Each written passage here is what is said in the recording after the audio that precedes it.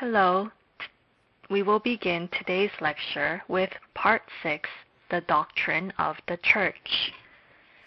Chapter 1, Nature of the Church. Roman numeral 1, Different uses of the word church in Scripture. Capital A, the word assembly of the Old Testament. Israel can be seen as the church of the Old Testament. Israel is also the assembly of the Lord. Assembly is kahal in Hebrew. Kahal means congregation, assembly, or group. Numbers chapter 19 verse 20, chapter 20 verse 4, Deuteronomy chapter 5 verse 22, chapter 9 verse 10. Capital B, the word ecclesia of the New Testament.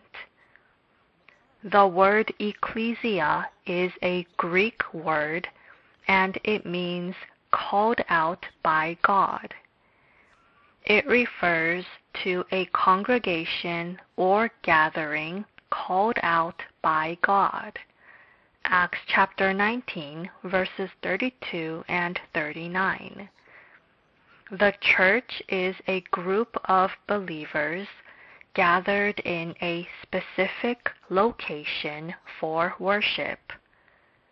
This church is also called a local church.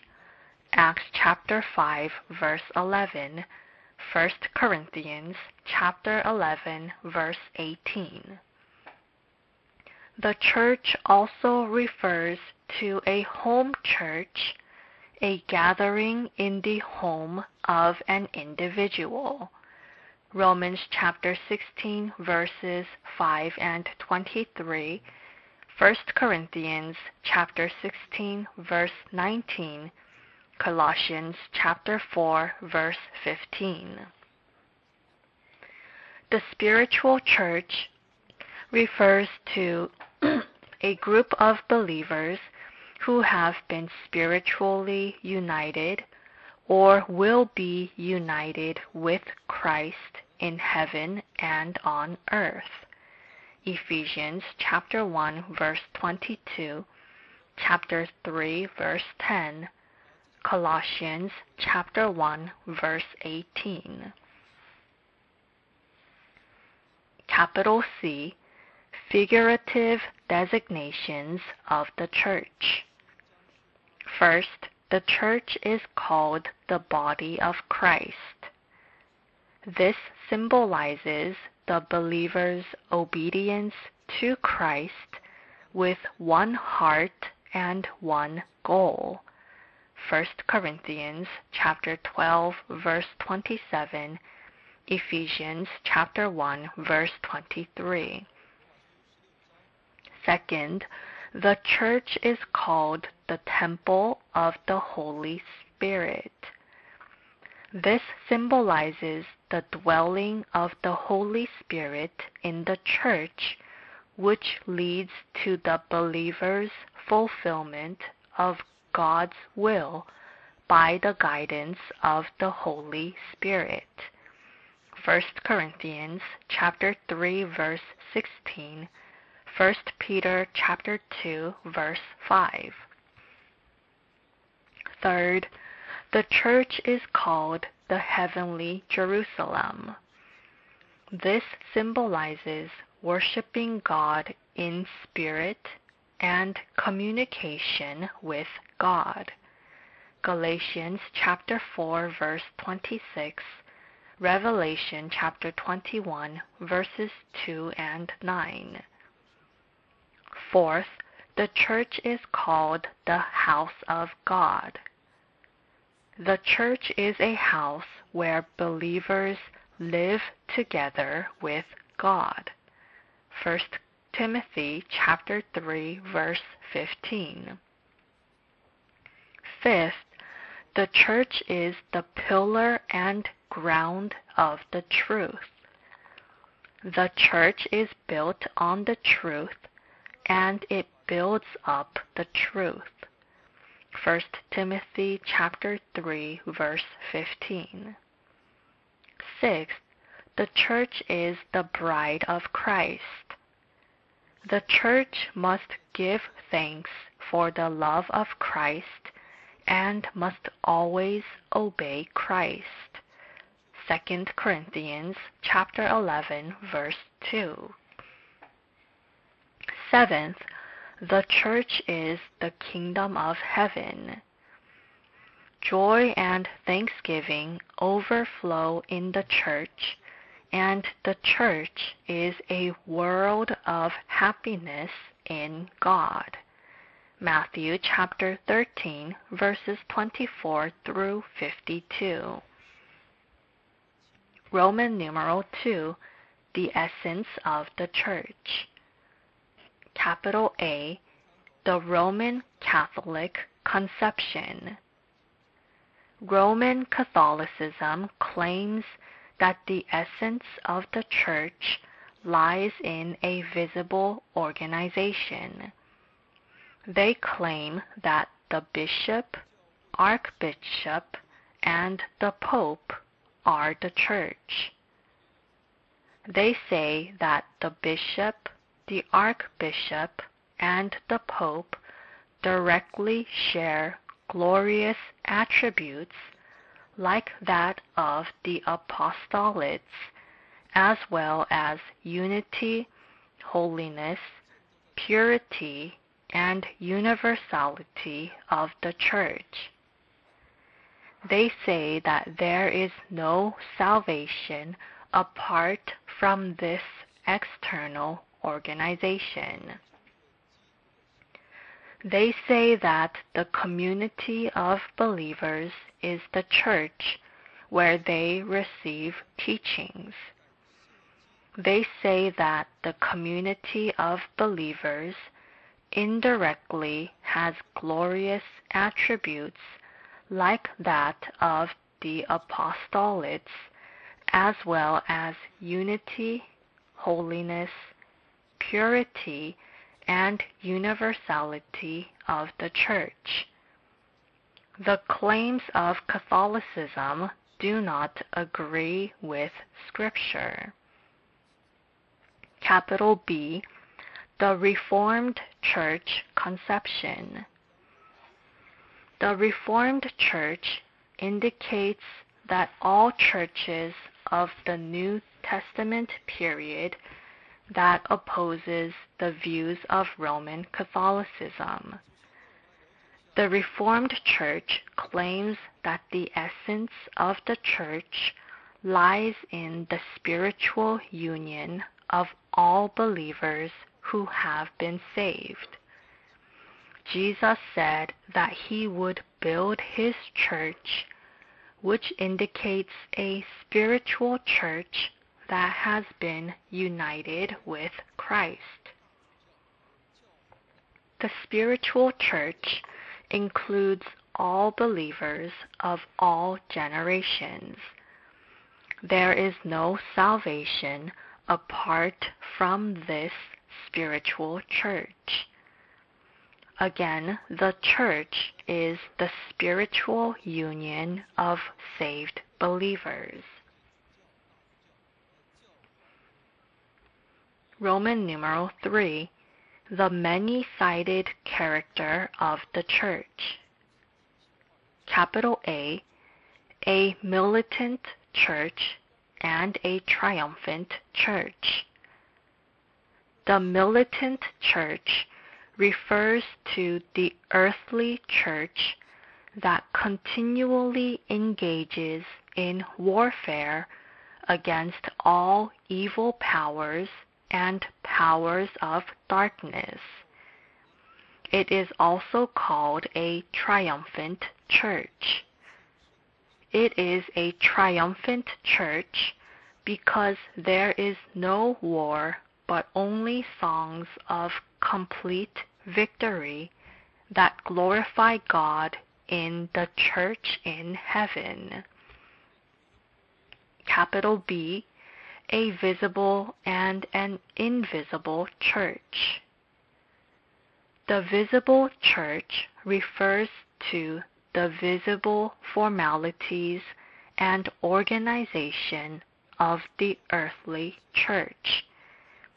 The confession of faith and acts of believers, as well as God's Word and Christian ceremonies, are all visible. Politics and external organizations are all visible as well. The invisible church implies that the spiritual union between Christ and saved believers is invisible. 1 Corinthians chapter 12 verse 13, 1 Peter chapter 1 verse 3. Capital C, the church as an organism and the church as an institution. The church as an institution, or the earthly church, is made up of a pastor, elders, deacons, and believers, and it also consists of the session, major assemblies, the general council, the presbytery, and the general assembly, which form a political organization. The church as an organism is a union of life with Christ that stems from eternal life given through Christ. Therefore, the church receives guidance from Christ, and all believers in the church must work together to carry out the will of God. The confession of faith and the collaborative resistance against evil powers successfully describe the personality of the church as an organism. Capital D, the local church and the universal church. The local church is a visible church that is composed of a group of believers who have confessed their faith in a specific location.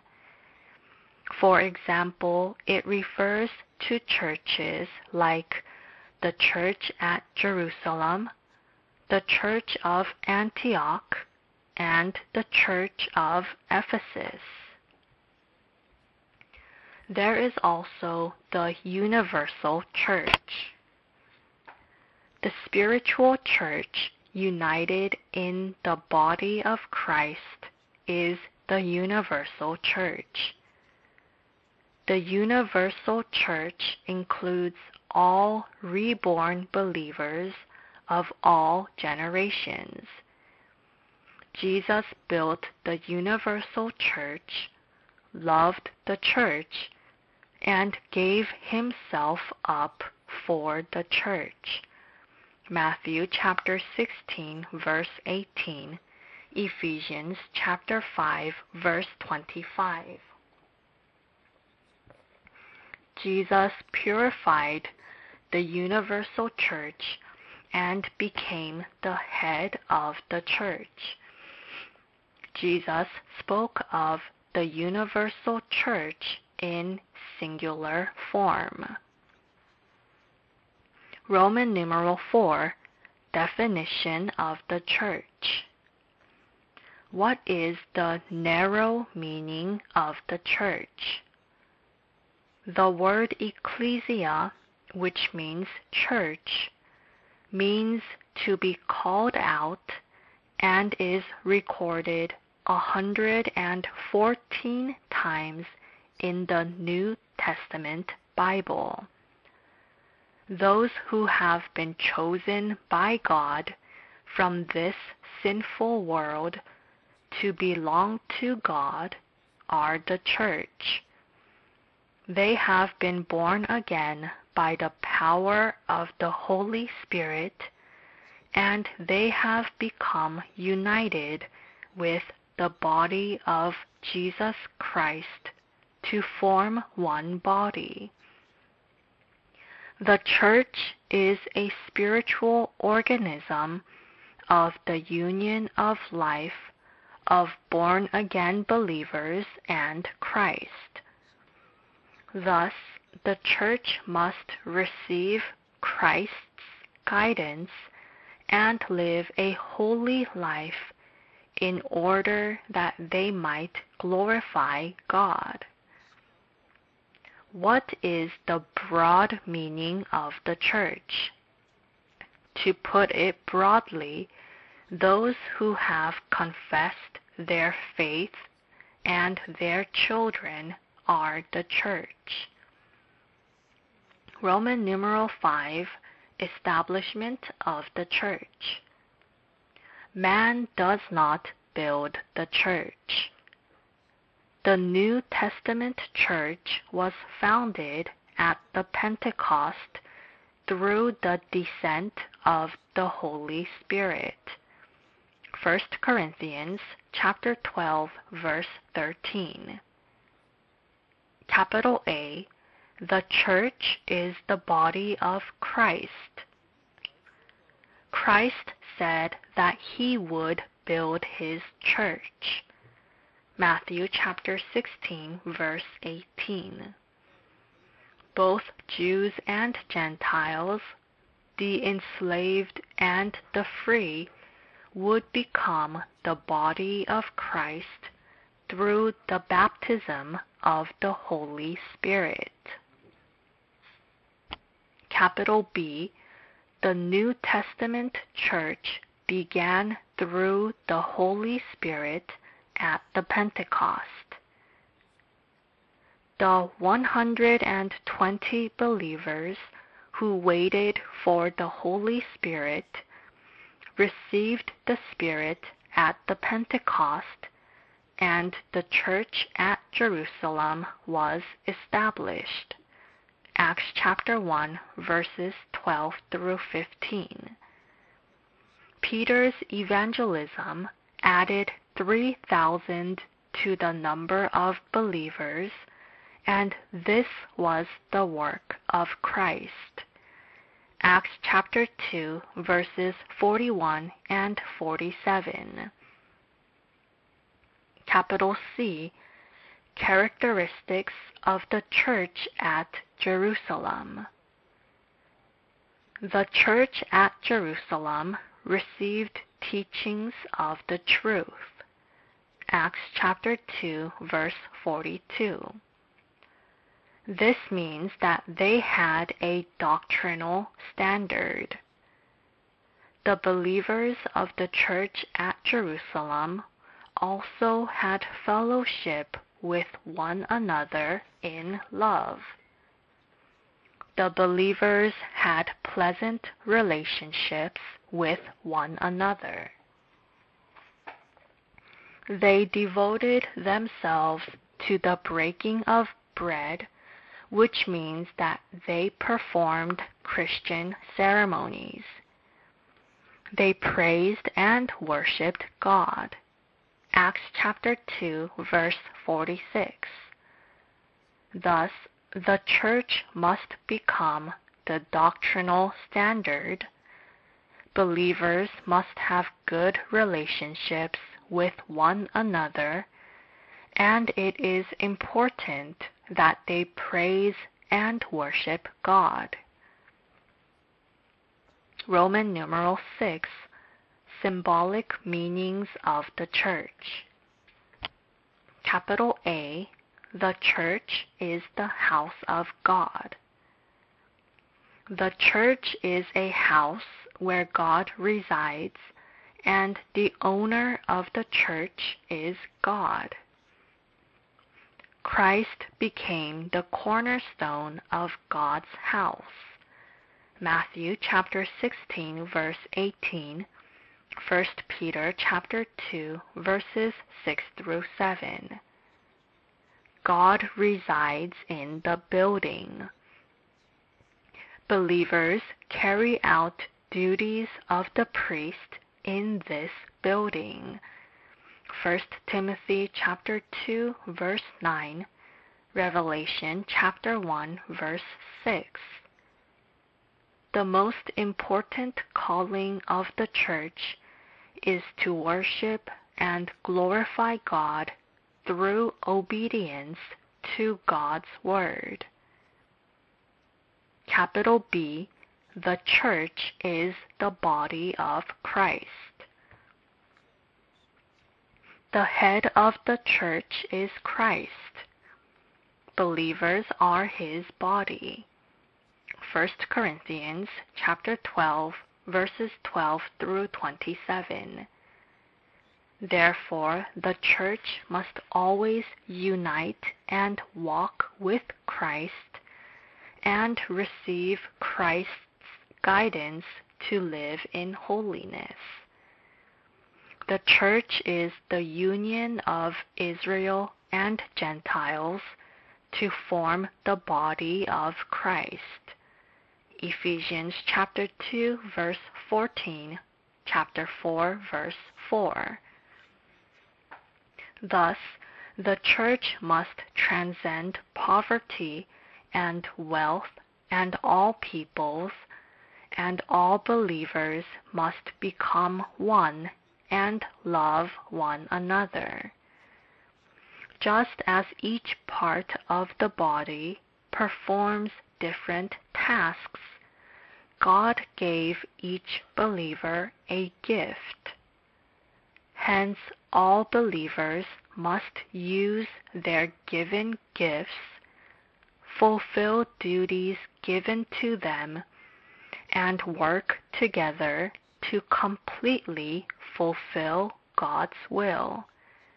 Romans chapter 12, verses 4 through 8. 1 Corinthians chapter 12, verses 12 through 27. Capital C, the church is the bride of Christ. The greatest duty a bride must fulfill is to maintain her purity for the groom.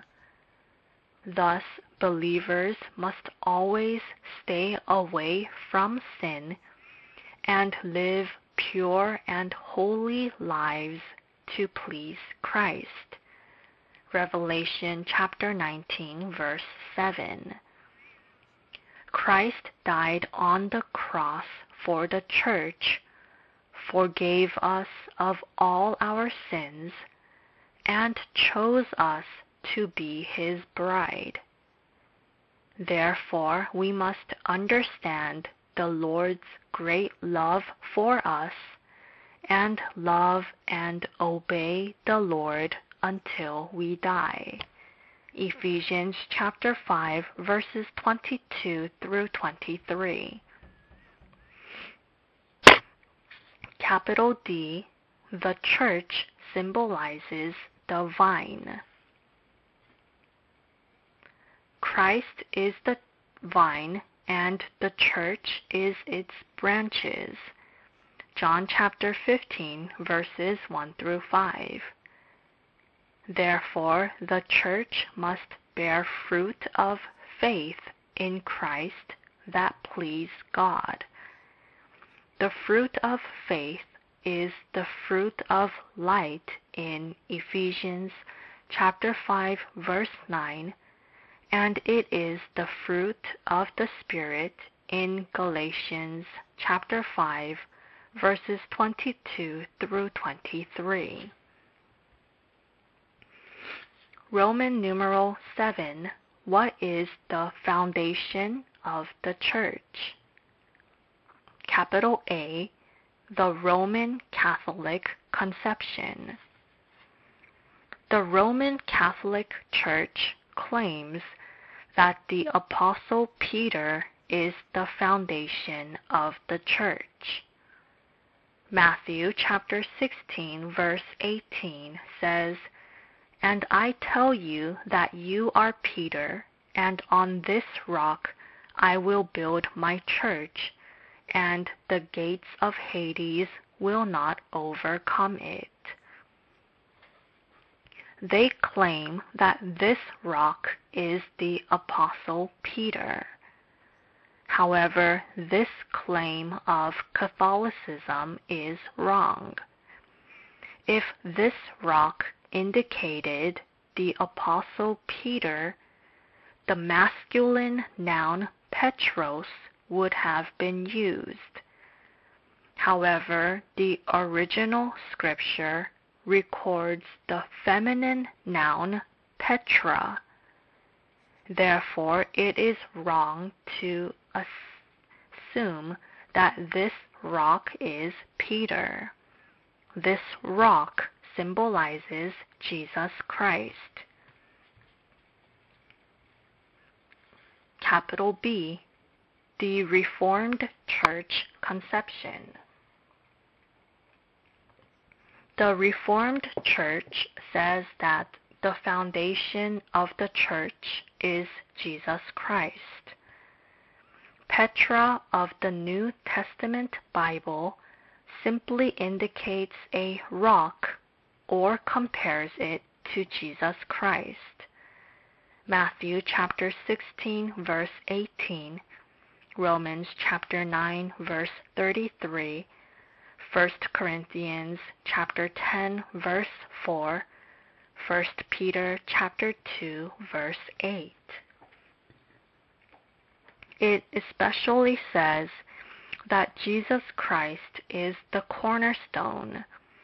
1 Peter chapter 2, verse 7, Ephesians chapter 2, verse 20. Furthermore, the Apostle Paul said that the church is built on the foundation of Jesus Christ. 1 Corinthians chapter 3, verse 11. Roman numeral 8, methods of establishment of the church. First, Christ builds the church.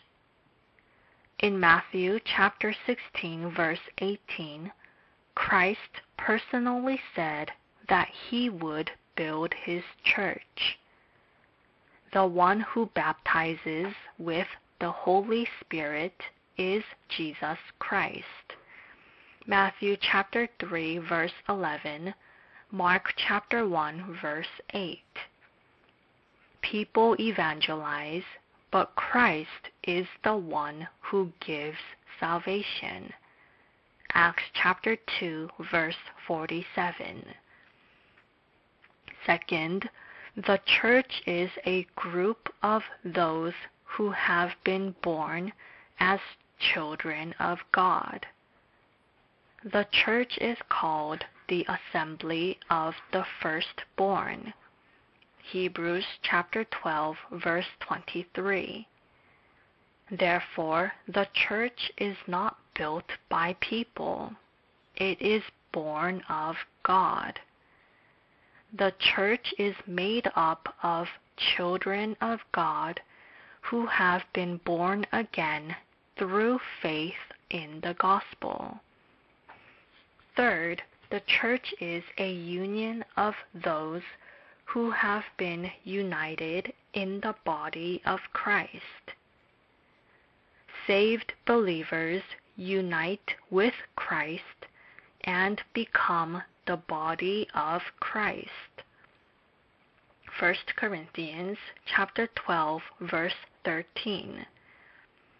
Hence, the church must always receive the guidance of Christ, who is always the head. Christ leads us to the truth and allows us to glorify God.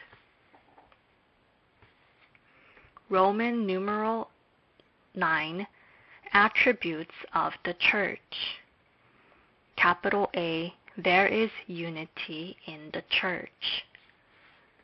The Bible speaks of unity in the spiritual church. The church is the body of Christ, and all believers are parts of Jesus Christ. Therefore, there is a spiritual unity in Christ. 1 Corinthians chapter 12, verses 13 through 30.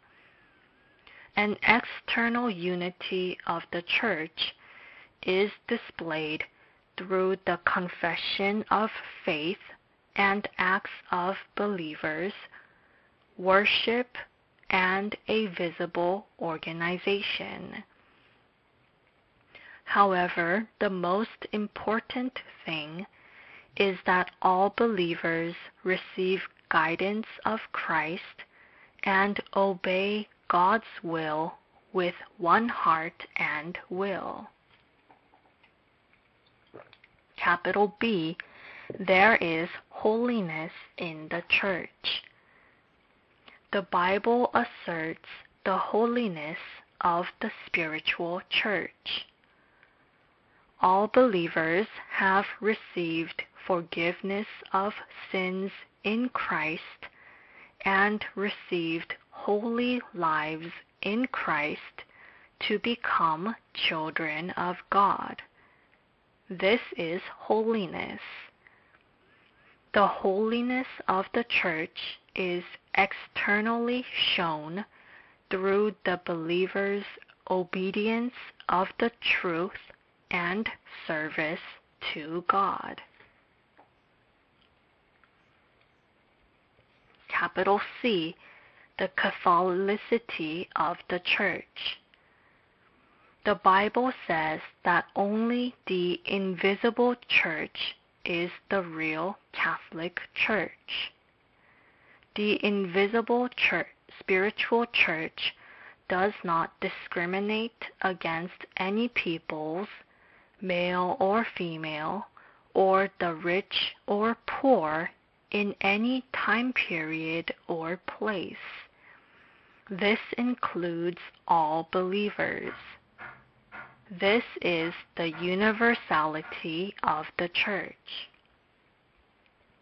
Therefore, people all throughout the world, whether rich or poor, who believe in Jesus and receive salvation, become people of God. Roman numeral 10, the characteristic marks of the real church. The marks of the church is the standard in distinguishing true churches from false churches in the visible church. Capital A, the true preaching of God's Word.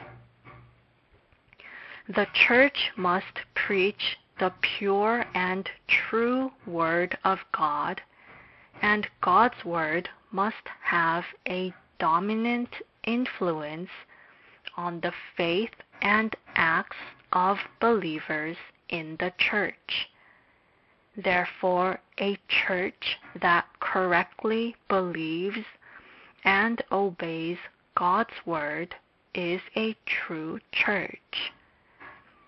It is unfortunate that many gather in the name of the church but do not properly obey God's Word.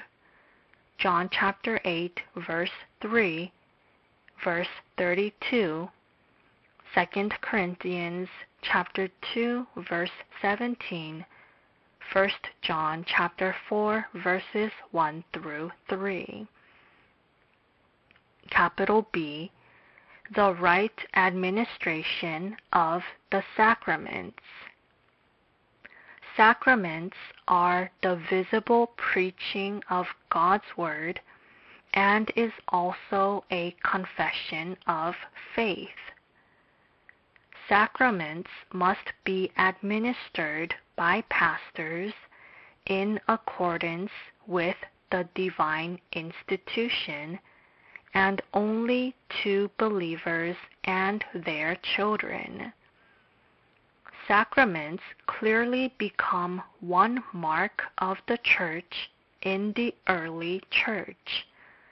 Matthew chapter 28, verse 19, Acts chapter 2, verse 41, 1 Corinthians chapter 11, verses 23 through 30. Capital C, the faithful exercise of discipline. The discipline of the church maintains the purity of doctrine, and it is necessary for guarding the holiness of the sacraments.